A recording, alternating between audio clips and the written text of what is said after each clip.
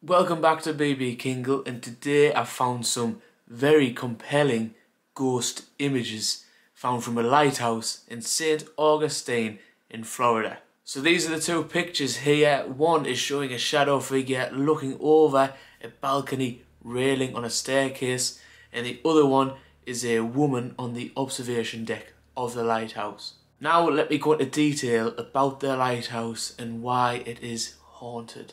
The Spaniards built a lighthouse which crumbled and fell into the sea.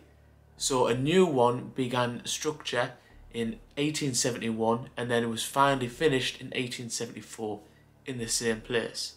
And that lighthouse is the one that still stands there to this day. When construction began in 1871, there was a man who overseen all work done on site, and his name was Hezekiah Pitty. Hezekiah brought his kids with him.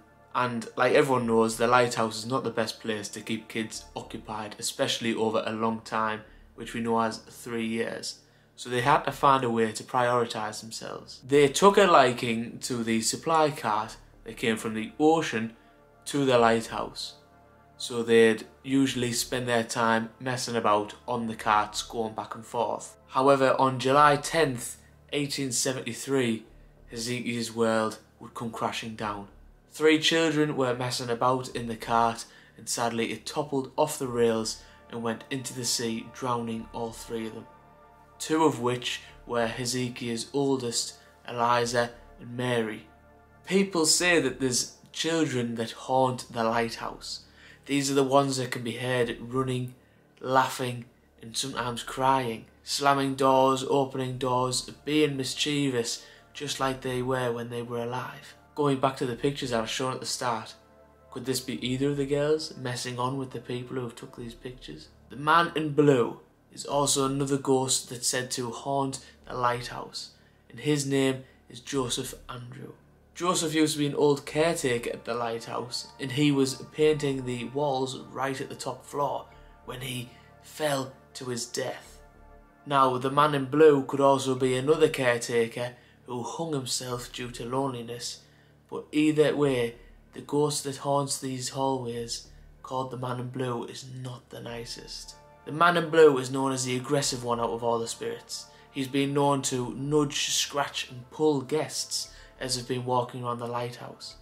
People also know when he's near due to the very strong cigar scent he leaves behind after he's been wandering the halls.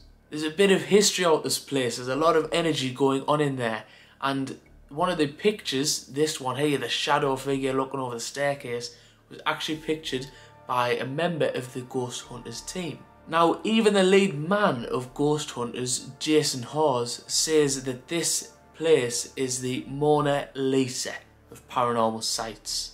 They've been there many a time and continue to go back due to the high amount of activity in there. And this is one of the pictures that they've managed to capture, this shadow figure looking over the balcony. As for the other picture, it was taken by a couple. They were in the foreground of the picture and the lighthouse was in the background.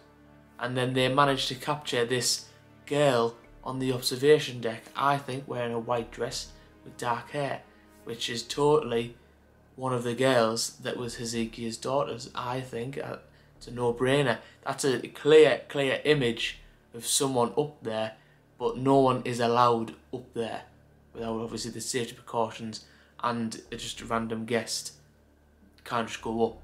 So BB Kingle is saying one picture's been looked at by ghost hunters and analysed by experts, and the other one wasn't even the target of the picture and not the main purpose of the picture. They just caught it. So these two are pretty good pieces of evidence for this lighthouse. I'll dig into it a bit more and see if I can find any more pieces of evidence, but ghost hunters have been there a lot. So as of now, looking at these images, to me they are definite ghost images. I can't see anything to debunk them. Let me know in the comments if there is more information that I've missed out due to the position of the cameras that were used, and is it just a slight trick of the person in the foreground and there's a shadow? Could it be something along those lines? And also let me know if there's any other images you want me to look at and go into the detail about where they were taken and how they were taken. And also, since you're here, check this video out and follow me while I hunt for paranormal sightings and events that are beyond belief.